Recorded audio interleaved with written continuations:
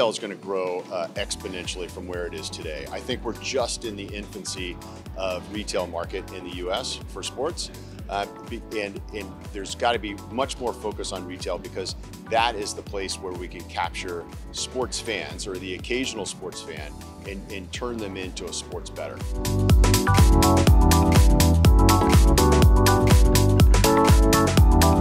When SUZOHAPP got into sports betting, we really took a look at the American market and looked at where retail sports betting was heading. And we saw that there was a lot of podium style kiosks, but there weren't the other types of hardware that would fit the needs of the players, particularly the ability to take advantage of in-play betting and micro betting. So we focused all of our energy on developing our full retail suite of products.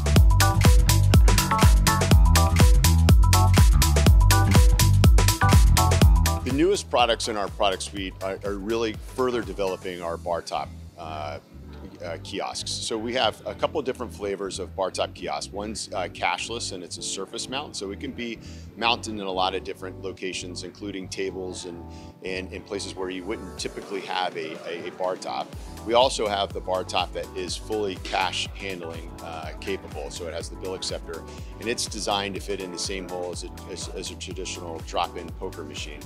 But then, really exciting, we have a new product that allows us to bring sports betting applications directly to your existing drop-in poker machines. So you can take advantage of the current install base and still have your poker or other bar top games along with sports betting.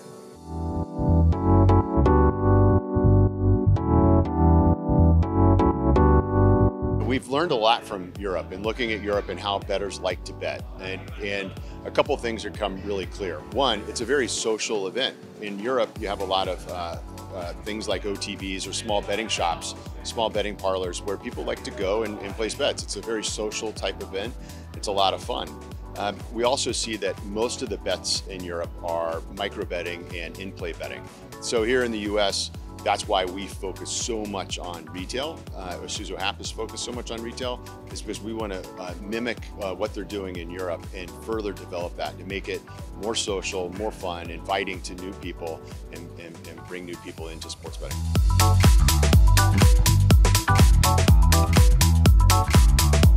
Micro betting is changing the game because it's really driving what we need to do in retail. We need to focus on having the right devices at the right location. The podium style kiosks that are transactional in nature are not going to capture micro betting. So we've got to figure out other ways to do that. Bar tops is one way, and then other types of machines where you can sit down and enjoy the game for long periods of time on a piece of hardware, not just your phone. Micro betting is really going to change what is being developed and what is being deployed in the US.